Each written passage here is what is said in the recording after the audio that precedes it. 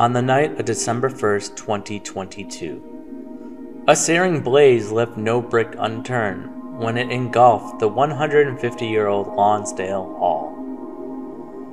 Though luckily there were no casualties, but its destruction is a huge loss to this historic village that had been dramatically shaped by the Lonsdale Company's legacy. Now, the Lonsdale Company was founded by Brown and Ives, two very prominent merchant traders in the state of Rhode Island. When they got out of the merchant trade business, they went into textile. There, they bought land along the Blackstone River.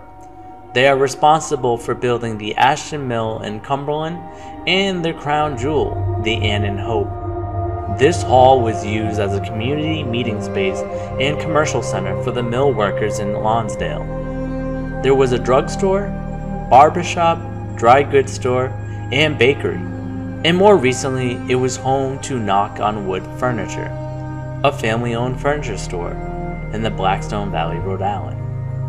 It was one of the largest furniture stores in New England, spanning over 13,000 square feet over 2 floors of showroom. This heartbreaking loss is a painful reminder that beautiful, timeless buildings of history are not immune to destruction. While we can no longer admire this unique building in person, its legacy will live on through our memories. Please be sure to follow and share Run of the Mill Shop to learn more about historic architectures as we preserve them through moving and still images, or visit our website at runofthemill.shop.